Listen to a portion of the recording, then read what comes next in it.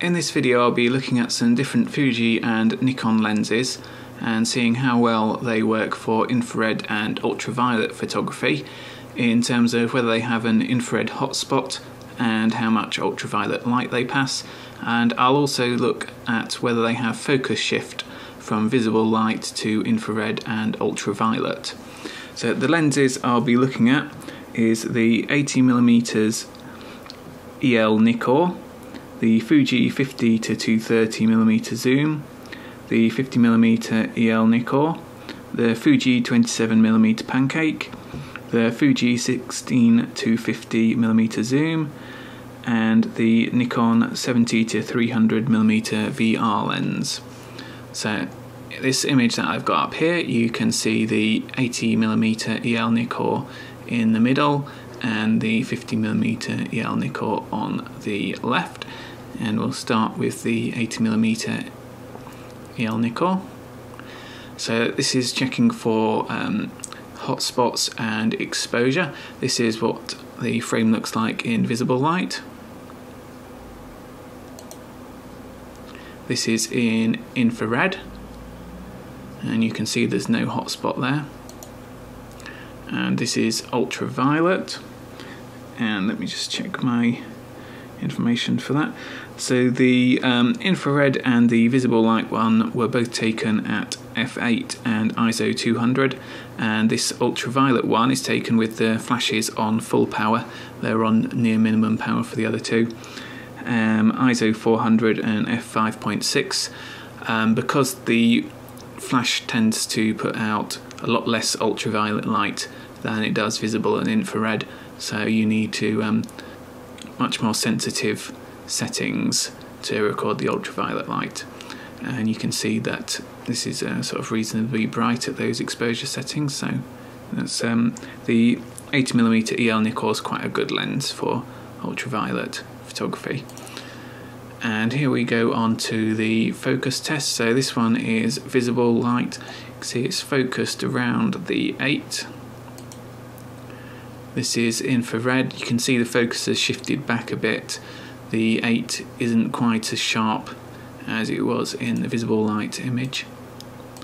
And then in in ultraviolet light, again we've got the focuses shift backwards a little bit. And the focus shift makes it difficult if you're focusing something in visible light, so you can see through the viewfinder of your camera or whatever, and then you start taking photos in infrared or ultraviolet and the focus is shifted backwards, so the less focus shift the better. So that's the 80mm EL-Nikkor. Next we'll go on to the Fuji 50 to 230mm XC zoom. And this is at 50mm, so visible light we'll start off with. Infrared, there's no hotspot visible there, so that's quite good. And then ultraviolet, if I just check my details for what that was taken with. So the visible light and infrared shots with this lens were both at f8 and the flash near minimum power at ISO 200. This ultraviolet shot, flash full power, f4.8 and ISO 1600. So you can probably tell from that this lens isn't very good for ultraviolet photography, but in infrared it doesn't have a hotspot, so it should be fine for infrared work. Let's move on to the focus tests. So you can see here the focus is around sort of between the 7 and 8 in visible light. In infrared the focus has moved further back, it's nearer the 6.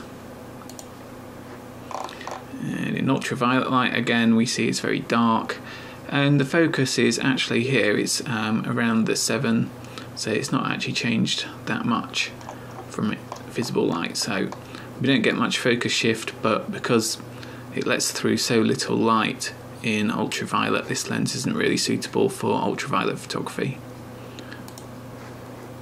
Let's go back. I've got the picture of the lens here so you can see what it looks like as well.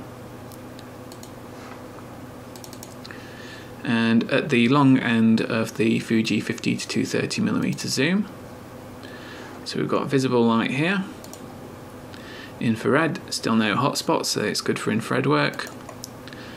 Ultraviolet, again, we've got, let's just check the exposure details for that. The infrared and visible light were both at f8, ISO 200 and flash near minimum power. This was, ultraviolet is f6.7, which is the fastest aperture you can get at the long end of this lens. ISO 1600, and you can see the image is still very dark. And I think this is the JPEG image we're looking at here. I think the raw image was actually even darker than this. Looking at the focus shift, so this is the visible light. You can see it's between the 7 and the 8 there. Infrared focus has shifted further back. Ultraviolet, very difficult to see. If anything, the focus might have shifted slightly forward from visible for that. So we can say that the Fuji 50 to 230mm lens is fine for infrared work, but it's not any good for ultraviolet light because it passes so little ultraviolet light. Next, move on to the 50mm f2.8 EL-Nikkor N version. Not sure if there's any difference between the N and the old version in terms of exposure, but here we go. So this is the visible light image. Infrared, you can possibly make out there's a very slight infrared hotspot on this lens around here. But I haven't actually seen that in real life use with this lens, but then I am mainly taking macro photos with this rather than landscapes. And ultraviolet light, you can see, let's just check the exposure details on that one. Ultraviolet was f5.6 at ISO 400, and the infrared and visible ones were f8 at ISO 200. So it's given quite a good exposure for ultraviolet here. And then move on to the focus tests. So the focus is on around about the 8. Focus moved slightly further back. If you look at, say, that 6, it's more in focus in the infrared image, so slight amount of focus shift in infrared. And again, the focus is around about slightly further back in ultraviolet with this lens. So it's quite a good lens for ultraviolet work, and it's fine for infrared as well. Now you need to remember with these EL enlarging Nikkor lenses, you do need to use a focusing helicoid, and there will be manual focus and manual stop down and that sort of thing. The Fuji 27mm lens next. There's a picture of it on the left here. That's compared to the 16 to 50mm zoom at the same focal length there. So you can see this is a pancake lens. Let's move on to the tests. So this is visible light.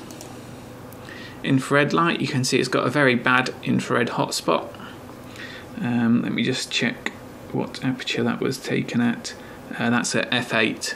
So obviously the more you stop down the lens, the stronger this hotspot gets, but it's sort of all, even at f2.8 there's still a hotspot, but it's just not quite as well defined as that.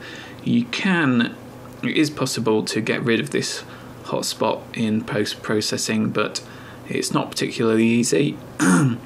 Obviously it's better to use a lens that doesn't have a hotspot, and then you don't have to try and get rid of it.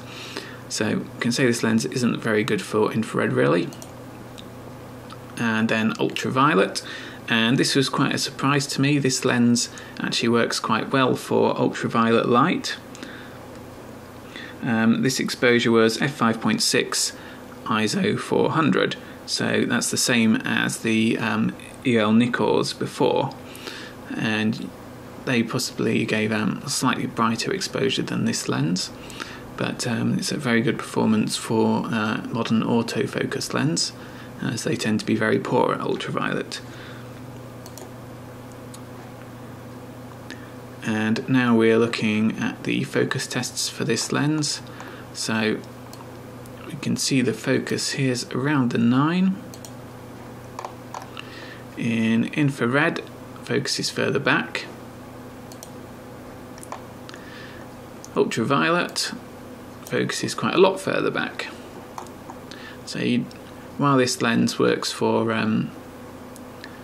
ultraviolet photography, unfortunately the does have quite a bit of focus shift, but in good light you can focus manually or use autofocus in ultraviolet with this lens.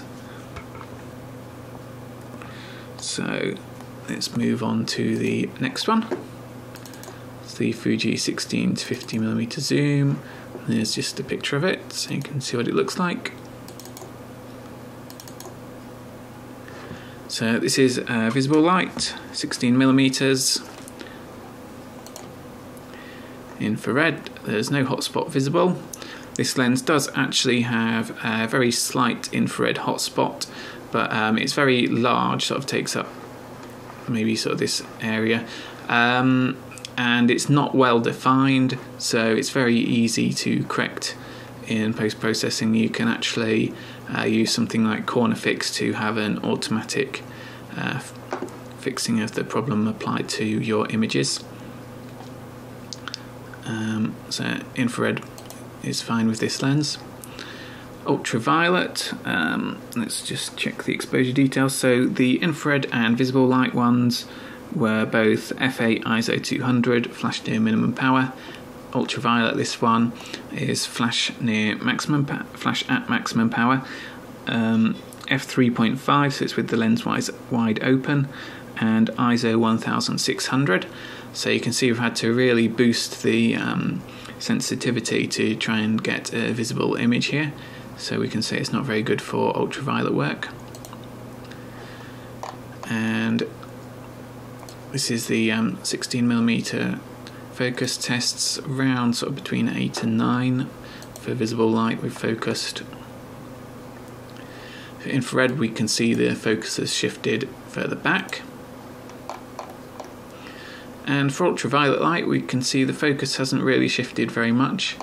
Appears pretty much the same as it did in visible light. So quite similar to the other Fuji lens really, the 50 to 230mm. While it's very good at not shifting focus for ultraviolet, the amount of ultraviolet light passes makes it pretty much unusable. Now moving on to the 16 to 50mm lens at 50mm. And so we've got the visible image here. This is the infrared image. Again, you can see there's no hotspot. And this here is the ultraviolet image. So the visible infrared shots were f8 ISO 200, flash near minimum power. Ultraviolet is f5.6, that's the lens wide open at its long end. ISO 1600, flash maximum power.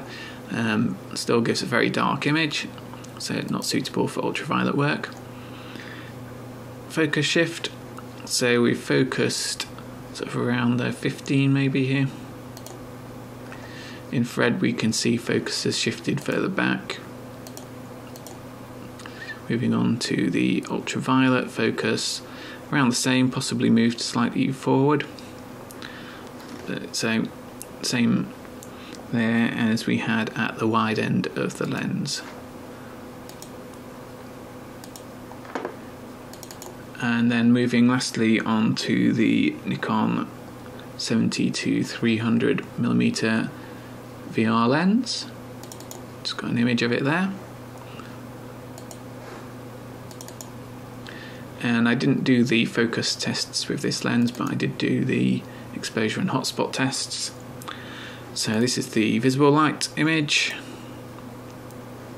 This is the infrared image. You can see there's no infrared hotspot there. This is the ultraviolet image. While this looks quite bright, what you're actually getting here is a lot of infrared and visible light leak. You can tell that because of how bright it is around the edge of the image that wasn't illuminated compared to how bright it is in the middle that actually was illuminated by the flash.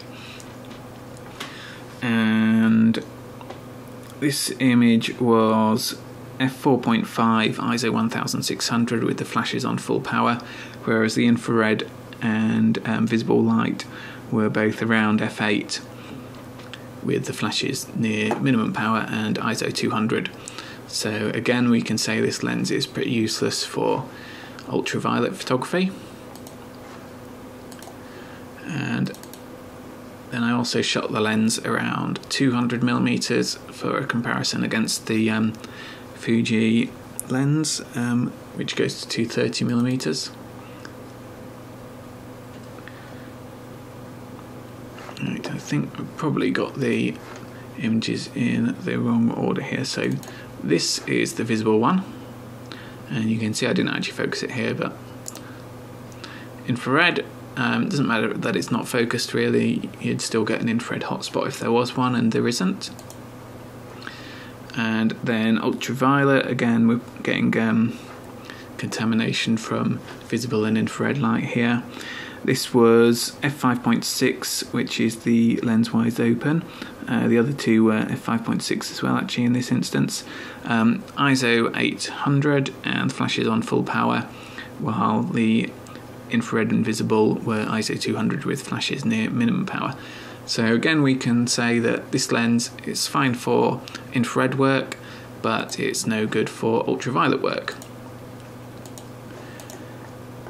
And that's it really. So for the Fuji, it seems the 27mm lens is good for ultraviolet. The 16 to 50 and the 50 to 230mm are good for infrared but useless for ultraviolet. And the enlarging lenses are pretty good for both ultraviolet and infrared, but of course you have the problem of mounting them with a focusing helicoid and being manual focus, having to manually stop them down and that sort of thing. But the Fuji 27mm working in ultraviolet, that was quite a nice surprise for me. So I hope this helps if you're interested in using some lenses for Fuji with ultraviolet or infrared photography. I'll put a link at the bottom to this blog post and also some other posts about uses of Fuji lenses for infrared. Thanks.